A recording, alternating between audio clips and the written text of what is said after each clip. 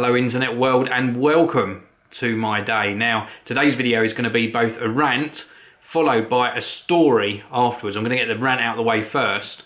Now I will apologise to you all because sometimes I feel like I'm doing videos, I'm chatting to you guys and girls and I'm talking about something that's obviously important to me, means something to me, but might not necessarily to you. But I'm going to tell you anyway.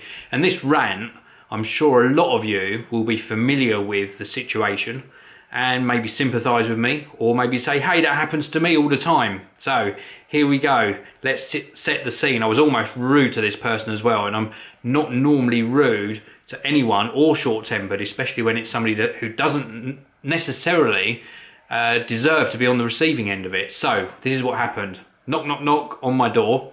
Open the door, and let's call this guy John from X company. And he introduces himself very politely, and then the words that come out of his mouth are, I'm calling round on behalf of a government initiative, and I'm thinking, here we go again, to see if you are entitled to a grant to get cavity wall insulation and loft insulation. My response, because this happens so often, so often, and it really does annoy me, not just once a week, probably 4 times a week. It is ridiculous. So my response was, hey, I'm really sorry, but I've already got cavity wall insulation done. My loft is already done. And somebody from different company knocks on my door 3 or 4 times a week and I don't need it. Thank you very much. And then I suddenly realised, right, don't be quite so rude, because he doesn't know somebody knocked the other day and he's only doing his job.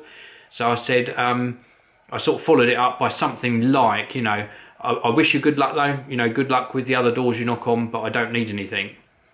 Instead of walking away, he then says, oh, well, we just need to check so that we can make a note of it, that you have got the required minimum height of loft insulation, and he still tried to sell it. And that was when I said, look, I've already told you, I've got it, I don't want it, thank you. And then I started to close the door gently and he said goodbye, so I wasn't rude, I was just sort of firm.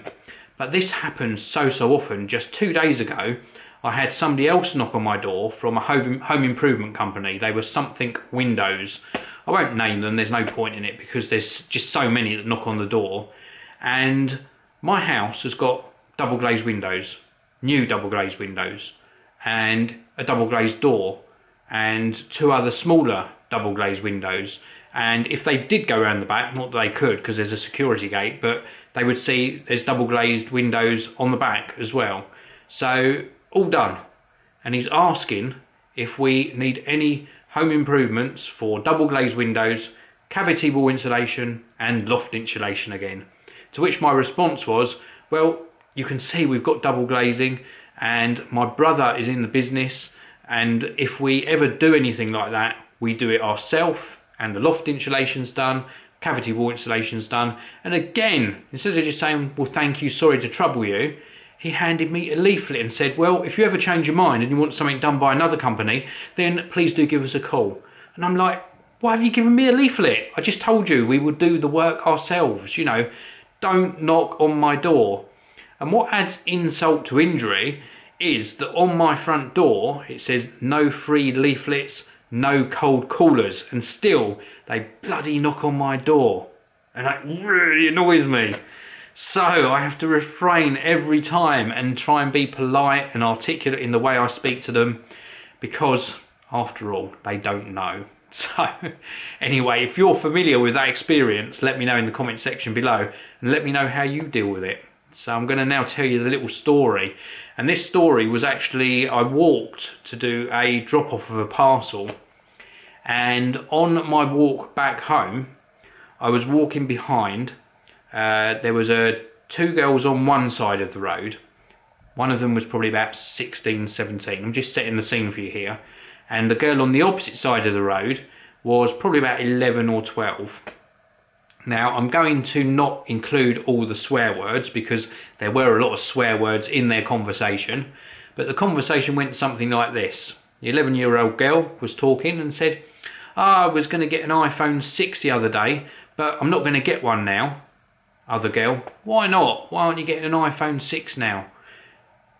Girl on the opposite side of the road, the 11-year-old, because I read online that it burnt someone's leg. They always get hot, the iPhone 6s. The older girl, yeah, iPhones are crap nowadays. Best avoid them. Get something else instead. 11-year-old girl, yeah, I'm not going to spend £600 on a phone that burns my leg. And I'm thinking, oh my goodness. And the conversation sort of went on a little bit more than that.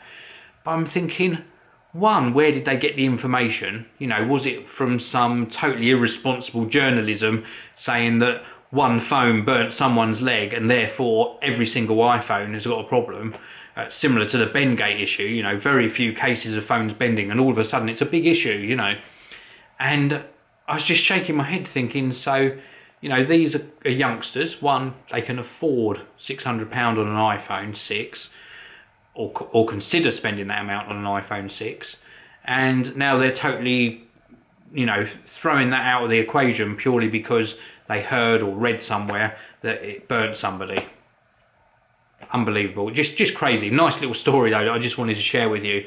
And it sort of got me thinking how these news stories online obviously do filter through to lots of different people, even if it's not on mainstream news, if it's just on a few websites and it starts getting tweets, you know, people do retweet these stories.